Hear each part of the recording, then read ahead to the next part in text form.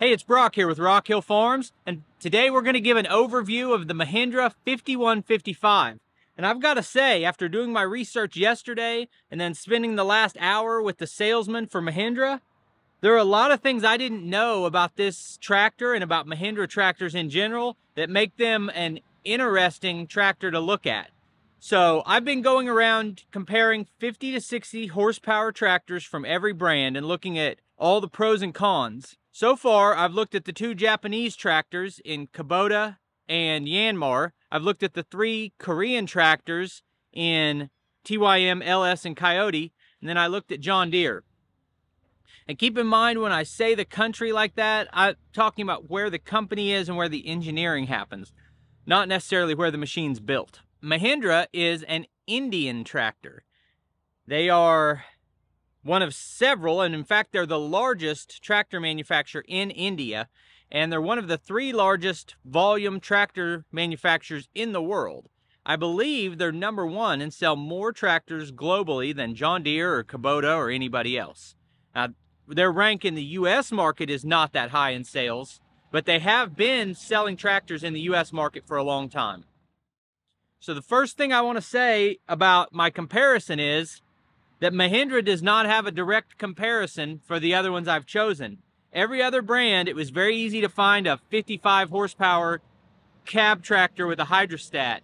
And they were very similar machines in terms of the basics of the design. This lineup does not have a direct comparison for that.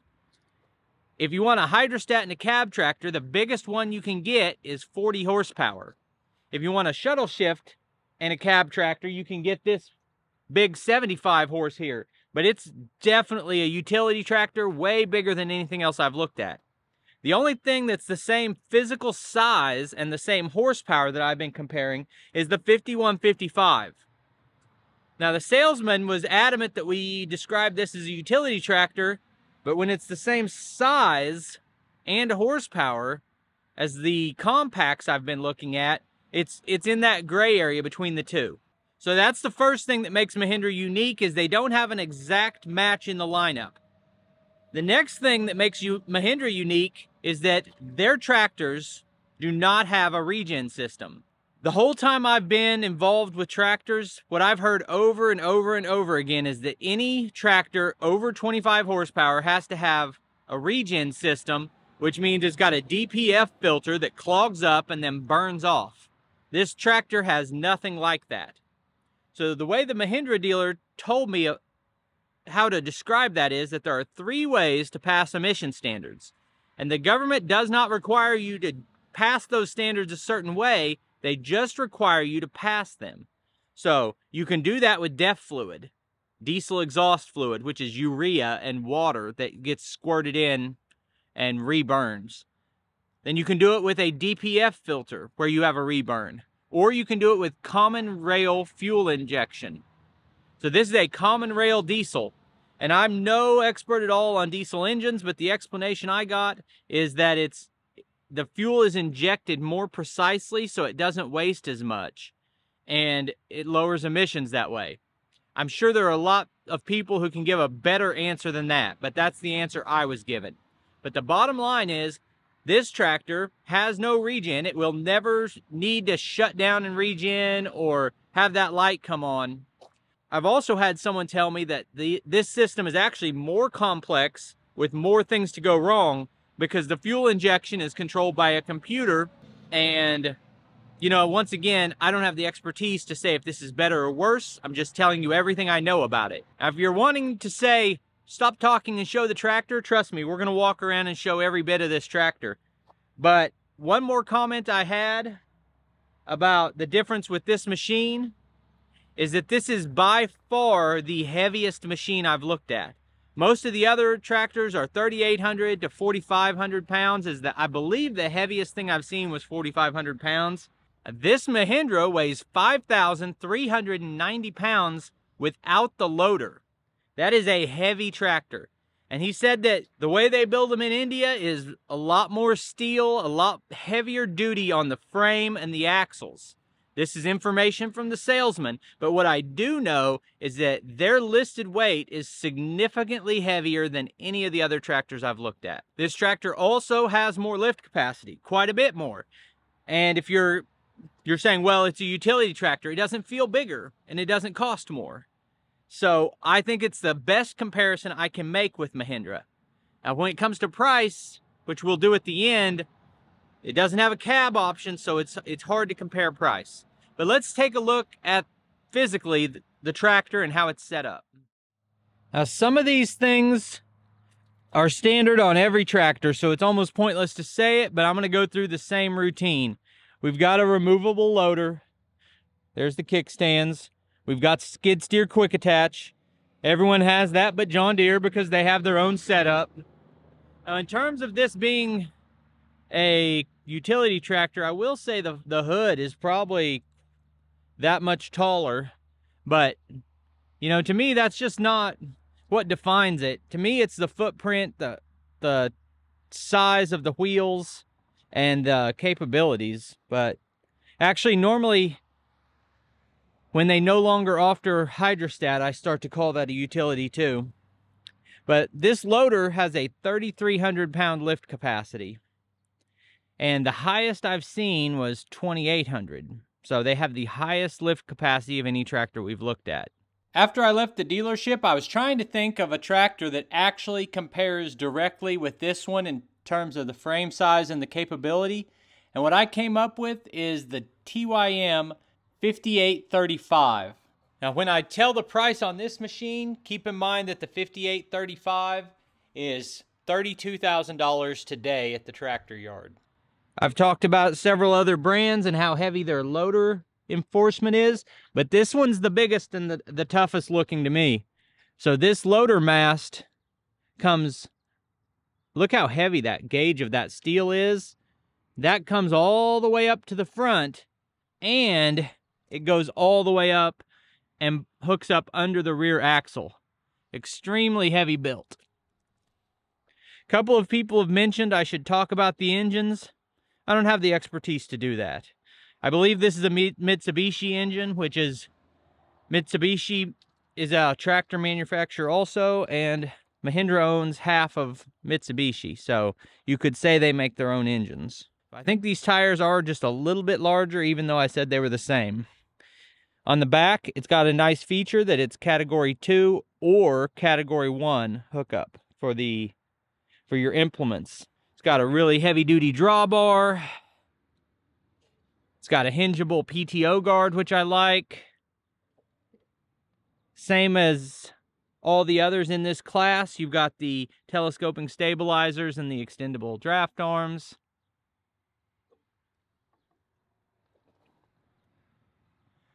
It does appear from looking at it here like it's got draft control. That's why this point right here pivots, whereas mine is fixed.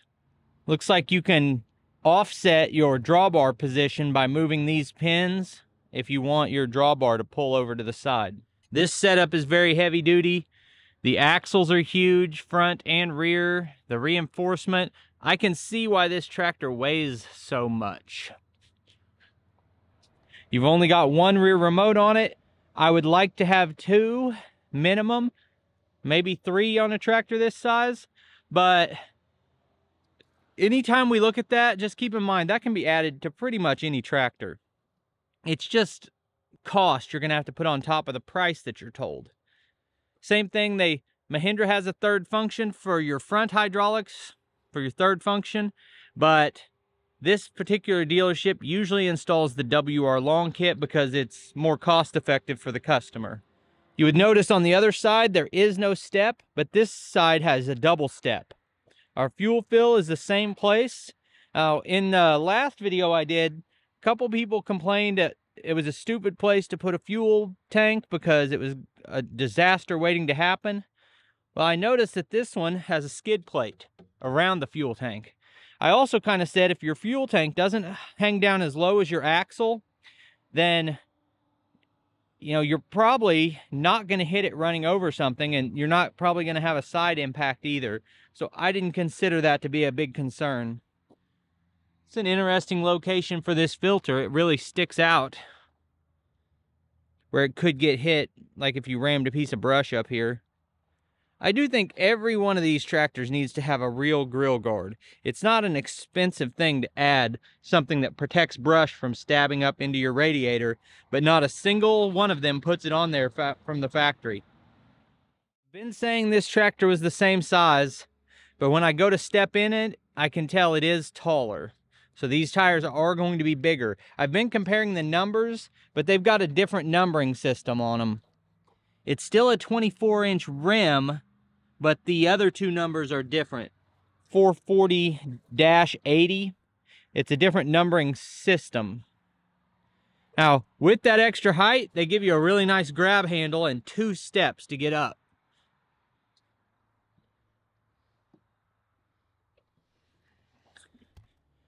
All right, as I get up in here, keep in mind that this is just me looking at it. A couple people told me I made mistakes.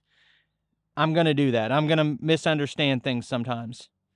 Okay, so here you've got a PTO selector switch for 540 or 540 economy.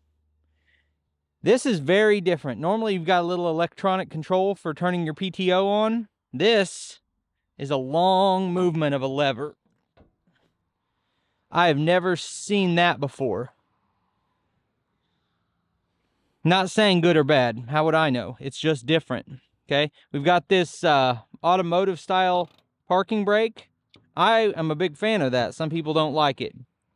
And we got our 4-wheel drive engage here. 3 ranges here.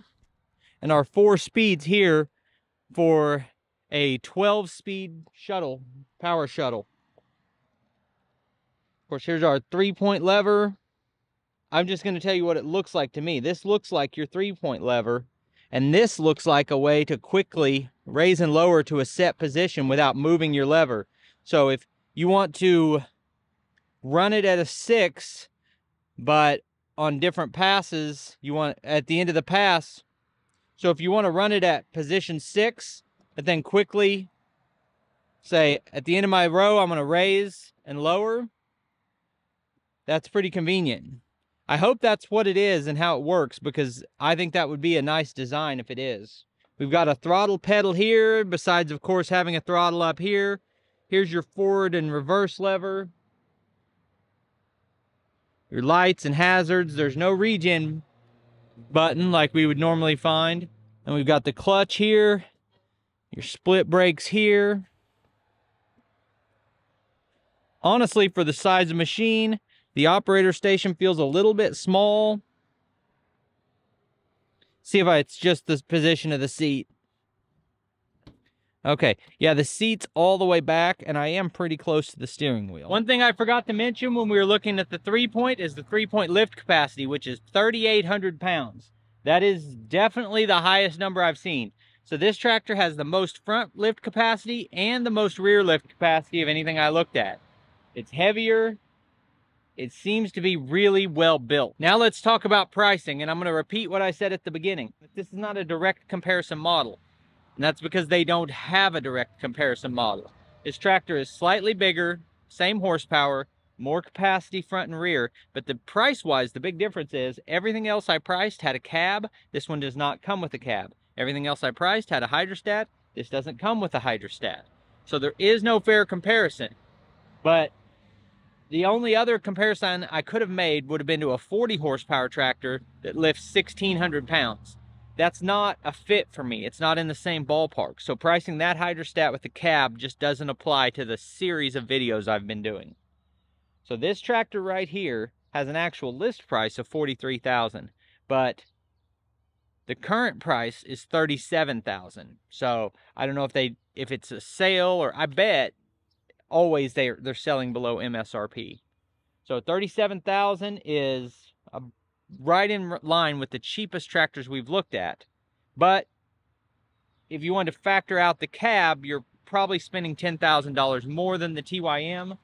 So I would say these fall in the middle of the pricing range. Now, I haven't given you a complete and perfect review. There are things about this tractor that matter that I don't know.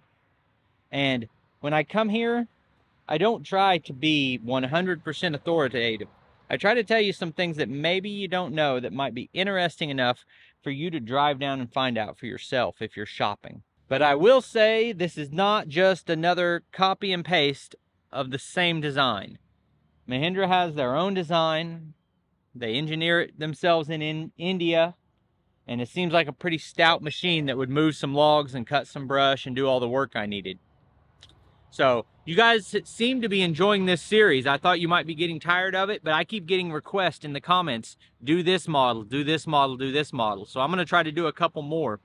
And then I am going to end up with a bigger tractor. So I appreciate you taking time to watch the video. I'll put links on the screen to a couple more of our videos, and I'll see you next time.